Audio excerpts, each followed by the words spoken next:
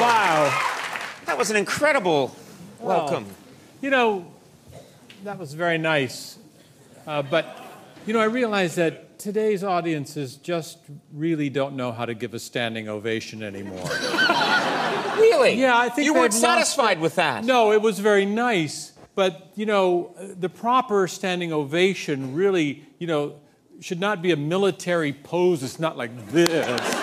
It's much more relaxed in the back, and the hand should be held about this high, and you should look to your companion with a smile, like, wow.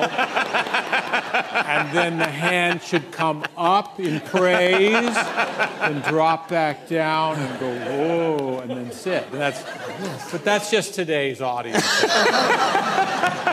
have to get used to that. It's kids these days. I apologize. They don't know what they're doing. Thank you so much for being here. It's obviously a thrill for us. Good friend of yours on the show last week, Mr. Martin Short. Oh, yes. Very funny man. Yes, he's funny, yes.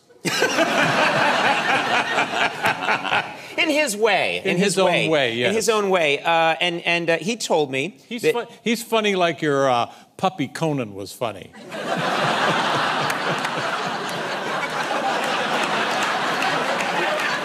That was a compliment. Yes. I love puppy We're Conan. out of time.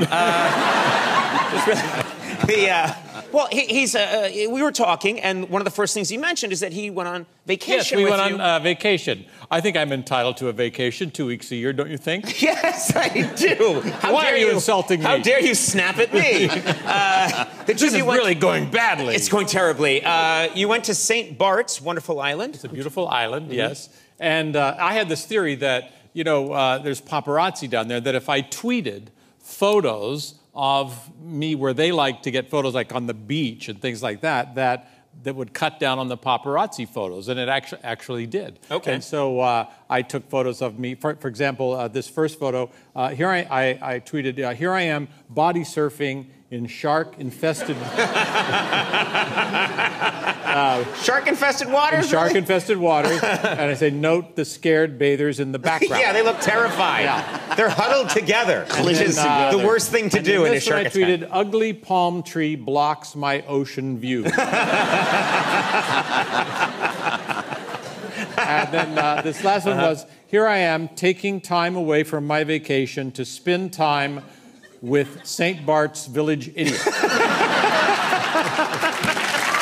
so good of you to help those.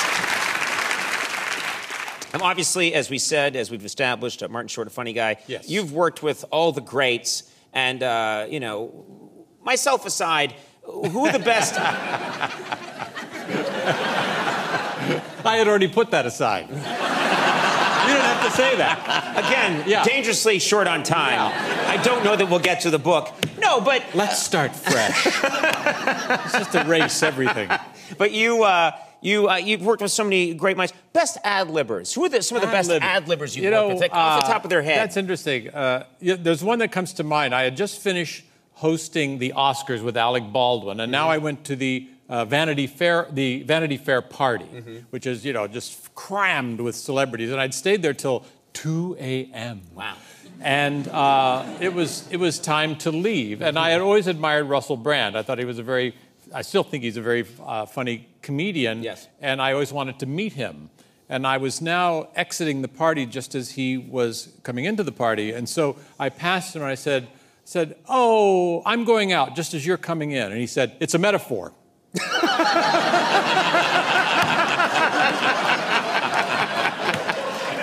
Very good.